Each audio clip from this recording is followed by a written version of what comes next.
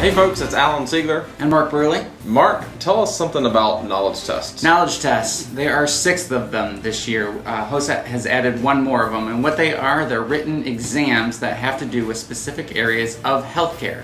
For example, there is pathophysiology, pharmacology, human growth development, medical law and ethics, and the brand new one, transcultural healthcare. That's right. We're excited about transcultural healthcare. HOSA is always striving to make sure our members are prepared for the future of healthcare. Right, so they're 100 multiple choice.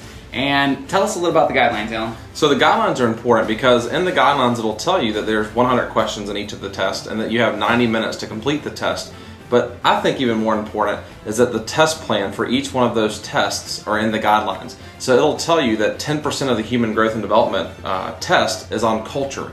And then on the top of that it gives you the resources list. But even cooler, I think one of your favorite things is they give you sample questions, so you're not completely blindsided by what kinds of questions they'll be asking.